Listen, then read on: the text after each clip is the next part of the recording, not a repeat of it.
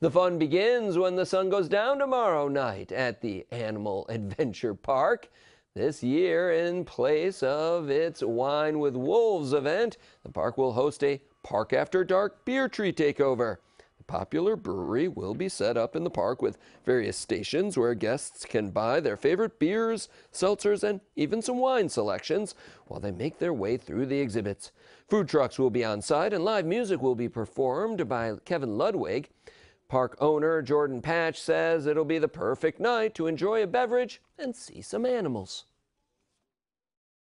Tomorrow's event will be rain or shine, and the weather looks perfect. The fall foliage is changing around us. It's going to be the perfect setting for a fall party. Patch says the event is structured so guests pay per beverage after paying the general admission price, which is $16 for adults and free for members.